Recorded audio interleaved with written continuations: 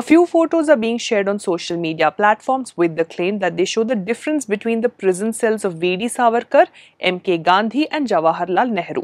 The accompanying post claims that Gandhi and Nehru got VIP facilities while Savarkar did not.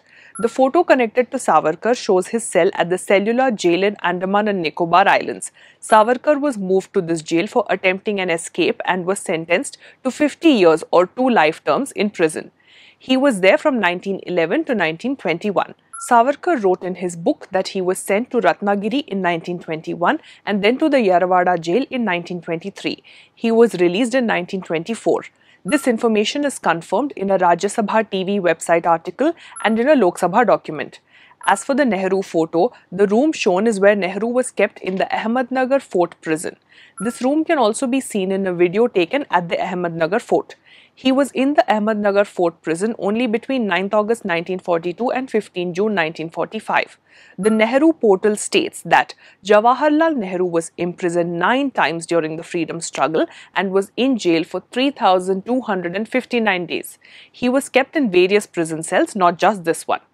As for Gandhi, the photo in the post was taken at the Aga Khan Palace. Gandhi was kept there between 1942 and 1944 in connection with the Quit India movement. Details of the places where Gandhi was imprisoned at different times is available online. While the 3 pictures do show where the 3 freedom fighters were imprisoned, the comparison is misleading as Savarkar was moved to the cellular jail for attempting an escape. Nehru's and Gandhi's sentences for the corresponding photos are different as they were only arrested in connection with the Quit India movement. Apart from Gandhi and Nehru, leaders like Maulana Abul Kalam Azad, Sardar Patel and others were kept in similar jails. As the comparison of prison cells related to Savarkar, Gandhi and Nehru is unjustified, this post is misleading.